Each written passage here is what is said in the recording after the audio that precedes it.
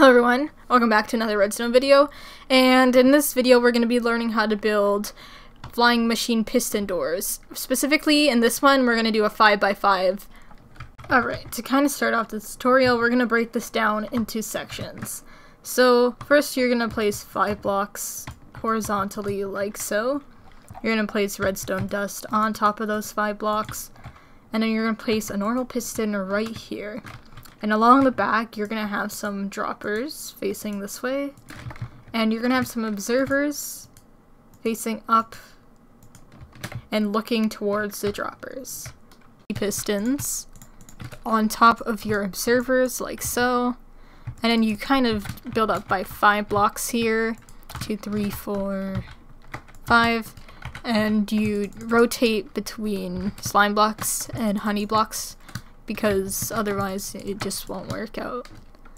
But yeah, just like that, you got this. What you want to do now is go to the back and repeat basically the same thing but flipped.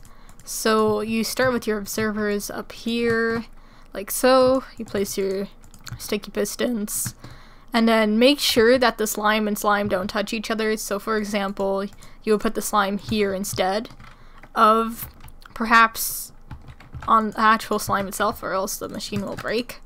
So you kind of have to just switch it up a bit, but as you can see it's pretty much the same thing as the other one.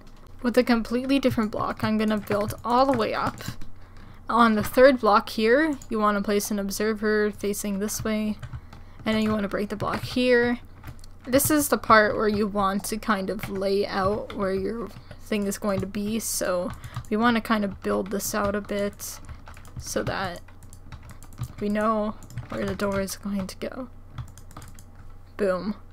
And now this is the part where you start to build your door frame. Basically, what you want to do is build up 6 blocks like so. 1, 2, 3, 4, 5, 6. And you want to create your frame all around and make it go back here as well. And there you go, you have your door frame. Now it's very important when we have this, or else your flying machine's gonna go up into space and you're never gonna see it again. What you want to do next around the back now is place 5 obsidian like so. Place some droppers as well. Have an observer here. Oh, Optifine, please. And here. And basically you want a piston facing downwards here. But we're gonna have to have a temporary block for that. And there we go. And last but certainly not least, we want our redstone to go along the obsidian.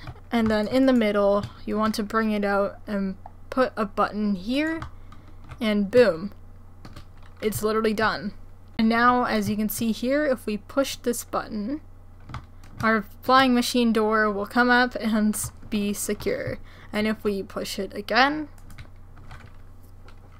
Oh. How do you make it? Oh, it went back down. That was just lag.